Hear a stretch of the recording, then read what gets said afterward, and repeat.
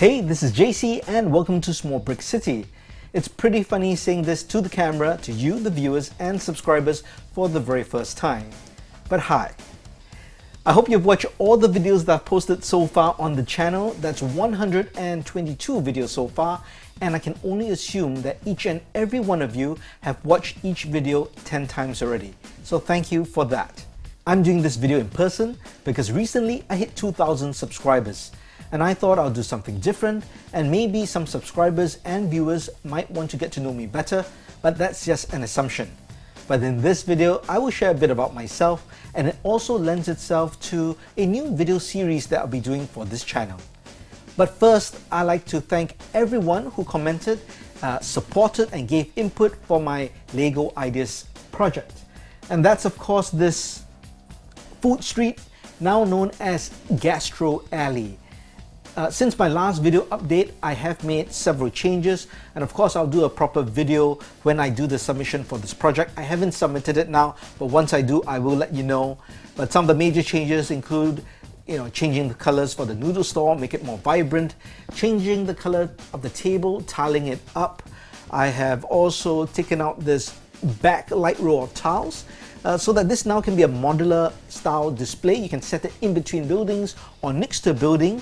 And I've also allowed it such that certain things such as the lampposts, the gas pipes, this particular build over here, can be repositioned just due to the jumpers I've placed, so that they'll fit in whether you are viewing this longwise or at the short end. So look out for this particular update very soon. But thank you once again to everyone who gave their input. I can tell you it makes a big difference, and in a sense, all of you played a part, and I really hope this does well on Lego Ideas, and maybe with enough votes we can get this as a set and every one of you can build this as well. Now on to the rest of the video. In the Lego world, you know that I run Small Brick City, a channel that explores Lego city designing as well as MOCs. But in the real world, professionally, I'm a live entertainer and a designer of specialized theatrical stage equipment. I've had only one job my entire adult life. And that is, I started out as a magician and then moved on to an illusionist as well as a designer for stage props and equipment. And I've been doing this, as I said, all my life. Since I was a kid, I've been doing magic through school as well as through the army, because I spent 2.5 years in national service, and then through university. I actually started my company or production company in university, but basically I've been doing magic and illusion my entire life. The genre of magic I do now is in the field of grand illusion. That's the big spectacular stuff, I guess you call it. But it's the big illusions where you make people disappear, float them, cut them in half and stuff like that. So that's my main genre of magic, and I perform across the world, mainly in Asia Pacific, Middle East and Europe. And I do corporate and special events, headline cruise liners, and do TV as well. In fact, next month I will be filming an appearance on TV in Singapore, and I'll tell you a bit more about that next month. I'll bring along my Lego sig fig, so it's related to Lego. Besides performing, I also design original stage magic and illusions. I've designed illusions and magic that are used by magicians all across the world, including well-known magicians. You'd see a lot of my props also shown on a lot of the Got Talent shows all across the world.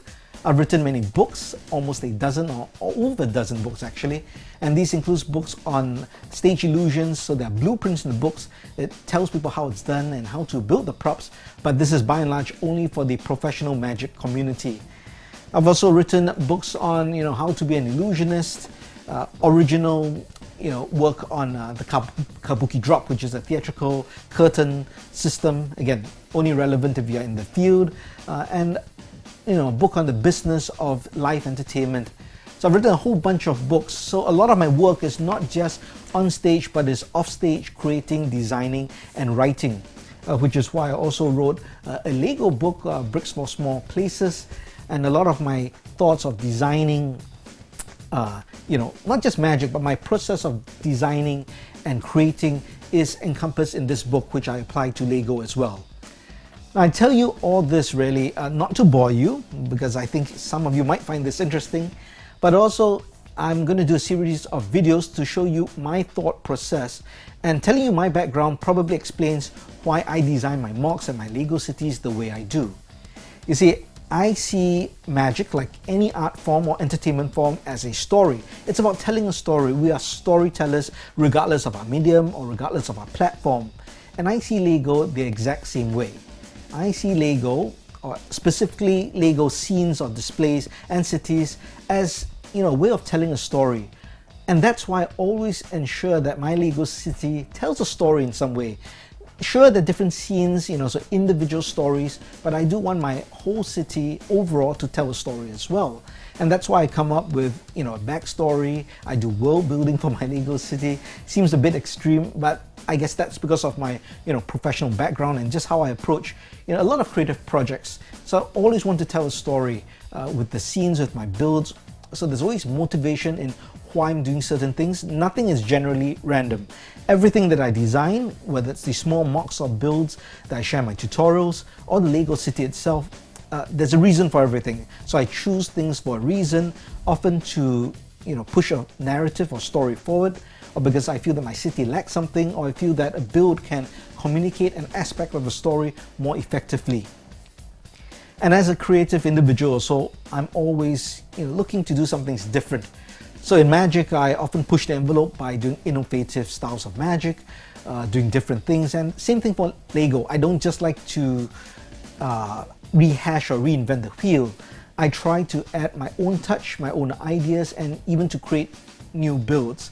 And I guess part of my design background or experience does help in designing certain elements in Lego, so I have a small advantage there. But that's why my builds and MOCs are the way they are.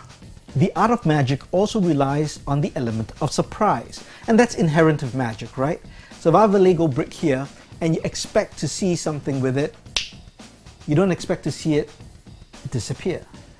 Now that's a surprise, and that's part of entertainment, that's part of storytelling, that's intriguing, that makes you go wow, that makes you think. And that's the great thing about magic compared to any other art form.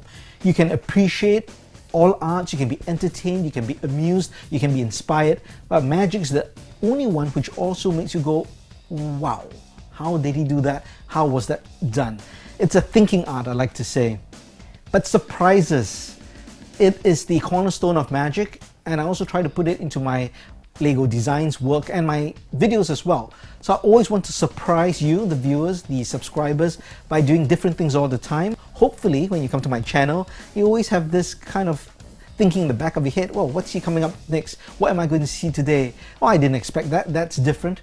Now, if you go through these thought processes, I feel I've done my job, because I know, even just as a as a user of or consumer of content myself, I want to be surprised. Sometimes if you see the same kind of thing over and over again, even if you do like the channel or the personality behind the channel, it can get a bit mundane or dry or boring at times. So I do try to mix things up, and I do try to surprise you, and I hope I've done that. In upcoming videos, I'll share with you my experience in magic and show production, and how I relate it to Lego designing, MOC building, and planning Lego cities and stories. If this is something you like to watch, please let me know in the comments, because I only want to produce content that you want to see. But I guarantee you this will be unique content, because I have, I think, a unique perspective. Probably the only one on YouTube who combines professional magic with Lego MOC designing. Unless there's another professional magician out there who likes Lego and does videos, in which case I'll kill him, so I'll still be the only one. So if you like this content or this direction, of course all my old or traditional videos will still remain. I'll still be producing this is new, so let me know if you'd like to see it. And if you haven't, please subscribe to the channel. The channel is growing, and when you subscribe, it tells me that I'm producing content that you want to watch besides the comments. And I know I've got a great bunch of subscribers who always comment and always shows the support, but I also know there are lots of people who are watching and aren't subscribing or aren't commenting, and that's perfectly fine as well. I watch a lot of YouTube channels that I may not necessarily subscribe or comment on, but I still enjoy their content. But if you can hit that subscribe button, I'll appreciate it. And before you go, check out these two videos that you might have missed. I'll talk to you soon.